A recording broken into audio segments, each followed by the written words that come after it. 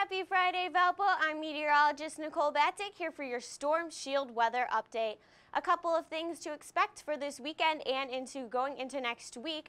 Snow will be in the forecast. Chillier temperatures, but not as cold as we saw this past Monday and Tuesday.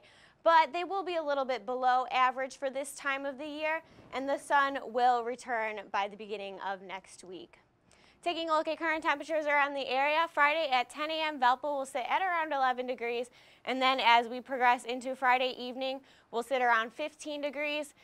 Saturday at 12 p.m. as the snow continues, 28 degrees, but then take a look at this. This cold air will push through the area, and by Sunday at 6 a.m. Valpo will be seeing temperatures around negative 11 degrees.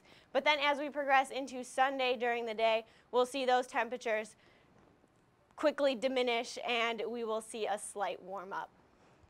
Taking a look at the forecast model, Friday at 10 a.m. we will be having some clouds in the area, but then watch this. As the snow moves in at around Friday at 9 p.m., we will see that snowfall begin to fall in the area, but then as we go into Saturday, take a look at this. Rain, ice, snow. We're just lucky we have the snow side of this, because if we were in this pink part here, it could be pretty slick when it comes to driving. But we are still going to get quite a bit of snow, and I'll talk about that in just a few seconds. And then Saturday by 5 p.m., the snow will move to our northeast and push out of our area. But then by Saturday night, we will have no snow in the area, and it will be pretty overcast. Taking a look at the pinpoint forecast model for future snowfall, Thursday night we had some snow come through the area, which just left a little dusting. We got a little under ½ an inch, but watch this. As we go into Friday evening and Saturday, this snow really starts to build up, and we can see anywhere from 9 to 10 inches. Model says 9.4, so that is quite a lot of snow for this area. LaPorte 8.8 inches, Knox 5.1 inches, and Chicago is supposed to get around 5.6 inches of snow. Taking a look at the Almanac, today's forecast high is 24 degrees with a low around 19. Average, we should be at around 32 degrees with a low of 17, so we're not too far off from that low average. And then our record high in 2012 was 56 degrees, and our record low was negative 10 degrees.